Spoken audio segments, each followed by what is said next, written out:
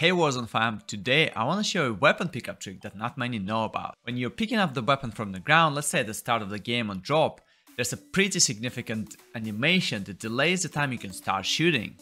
Let me show you an example.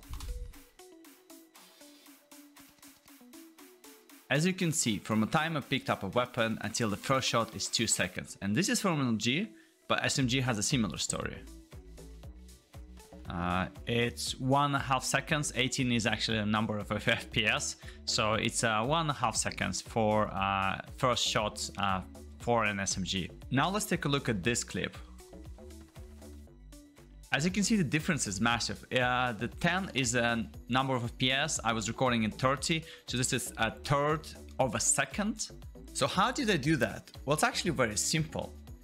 Switching to another weapon cancels the weapon pickup animation.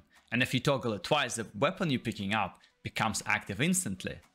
So you're basically cancelling animation with another animation. So is it really that useful? Well, I managed to find one clip where I use this technique, but I know in the past I died plenty to people hitting me in the back while I'm stuck in this weapon pickup animation. You see, it's a sloppy drop, but I use the technique, quickly swap the weapon and start shooting the guy, and I win the gunfight. Now, what settings should you use? Well, on keyboard it's pretty straightforward. Just make sure you have next weapon set.